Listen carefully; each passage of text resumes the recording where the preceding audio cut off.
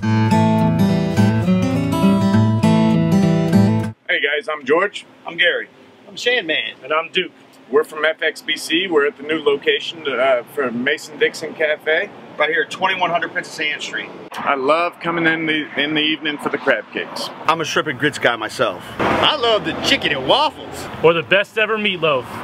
It smells great. Let's check it out. Let's do that. Mason-Dixon is a competitor in this year's Fredericksburg Sandwich Invitational. Kelly, tell us a little bit about Mason-Dixon. Well, we just moved to a new location here on Princess Anne Street. We're open for breakfast, lunch, dinner, brunch, Saturdays and Sundays. We do everything from scratch. We do a mix of northern and southern homemade food. Tell me about the sandwich you're using for the competition this year.